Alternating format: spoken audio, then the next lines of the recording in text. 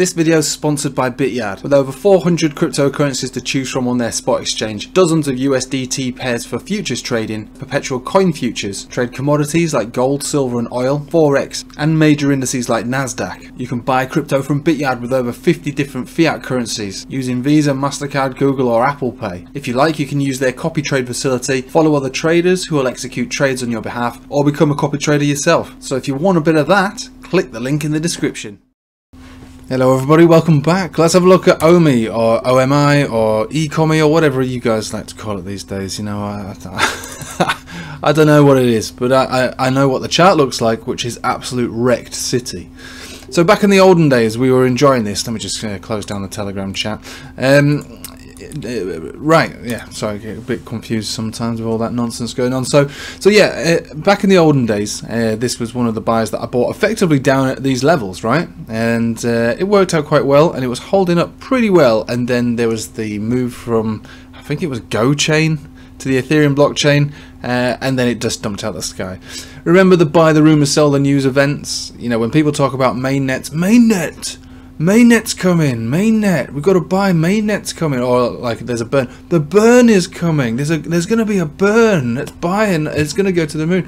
Normally what happens after the event is a mainnet happens and it, or you know, it makes it swap from GoChain to Ethereum chain and goes just like that. So that's what it's done, right? And where's it gone back down to? Effectively square one, right? Effectively square one. So I was talking about all the shitcoins that I was buying the other day, last weekend. This was one of them. So I bought this prior to this dump. No, right? These things happen, guys. These things happen. We're not all super traders, and we have to. You gotta take it on the chin sometimes. But with that said, it has basically come down to square one, and that doesn't mean that it can't go to -1 or -10, right? It can happen. But when it comes to basically getting back in on this one, for those who haven't got it, you know, it's not for me to say buy or anything like that, but I quite like the idea of this one working out over a reasonable period of time from this particular level, as it did in the past. If we have a look at the chart here, so we're on the daily, we've got bullish divergence form on the daily. You've got bullish divergence forming on every time frame.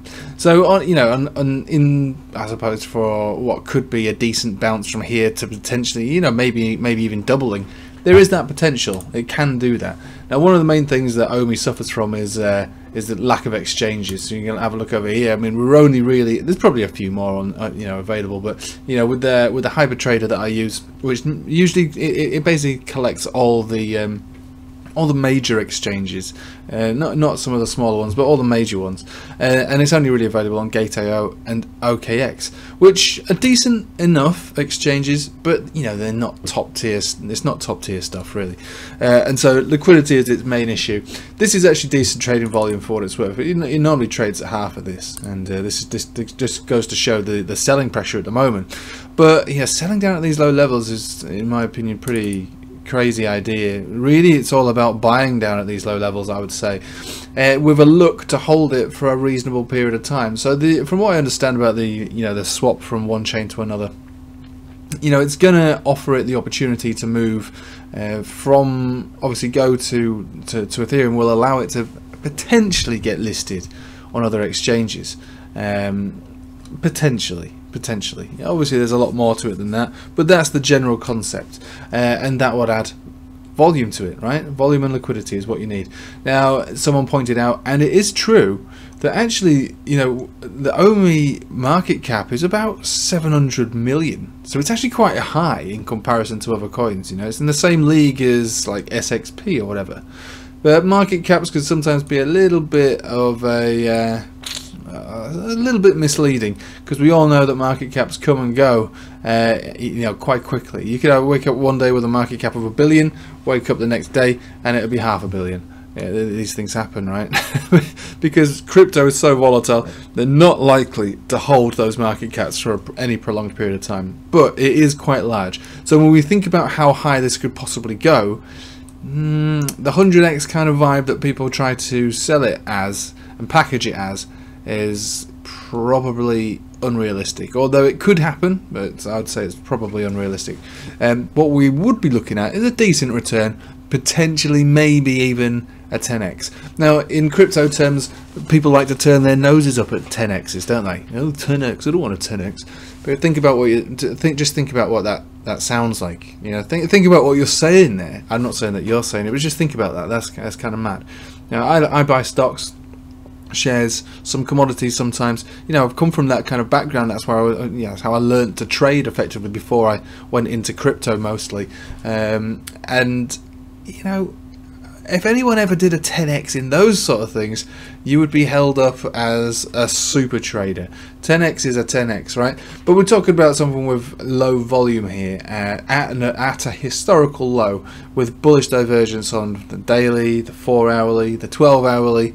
It's not really old enough to look at the weekly, but we'll do it anyway. I can't imagine it's very useful to see, and it's not very useful. In fact, it looks pretty awful, to be honest. Not gonna lie to you, it doesn't look very good. So when I was talking on the Telegram yesterday about, you know, I picked some of this up in this dump, I picked some up at this level over the weekend, and picked some more up at this particular level. Obvious reasons, you know, support. Now if it breaks down, it breaks down. It is what it is, no big deal. You know, when it comes to these altcoins, I always say, you know, sometimes on a risk to reward basis, you're looking at big rewards, you're also looking at big risks. You're looking at a 50% risk to a, you know, 1,000% gain. That's still a good risk to reward, but it might not feel very good if you're looking to risk 50% losses. You know, again, this is more of an investment style trade. I'm not looking for this to moon immediately, despite the bullish divergence. Not really looking for that. I am looking for it to be a decent entry, however, for the long term, to hopefully yield, you know, 5 to 10x out of it. Again, you can turn your nose up at that kind of those kind of gains, but they're pretty decent gains, to be honest with you. So it doesn't have to happen. Like everything else, it really doesn't have to happen. We do need more liquidity. We do really want some more exchanges, but this isn't a zero coin really. Although, you know, this chart can be misleading. Let's if you were to have a look at how many gains it's actually done in the past, it's done thousands of gains, even at this particular level, before it came onto these, I suppose, centralized exchanges like Gate.io and KuCoin. So, like I say, it's a bit of a wild card, but when you're coming down to a historical low like this, and we're looking at the market generally looking like it wants to pull itself back up and away over the period of this year, maybe even into next, sometimes low entries are the most rewarding, despite, you know, being a bit rough when you first enter them, especially when charts look like this, which is wrecked city, which it is. There's no buy signals on it. We're looking at this based on historical reaction in the past. You know, we did come down lower than this. We had this big move up to this resistance, back down to this support, and all the way back up again. So I'm not saying this is going to perform in exactly the same way.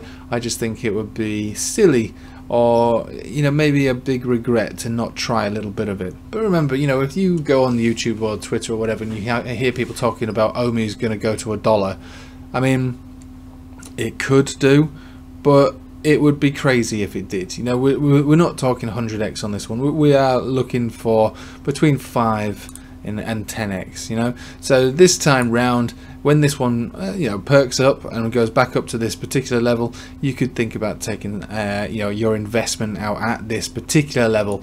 That would be your investment, maybe a little bit of profit on top, then the rest could just ride, just to see where it goes.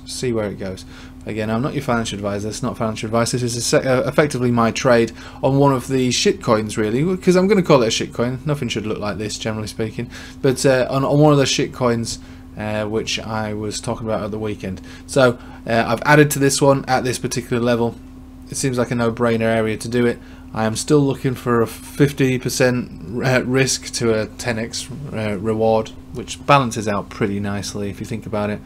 And I am not looking for anything immediate, despite the bullish divergence on all these term timeframes.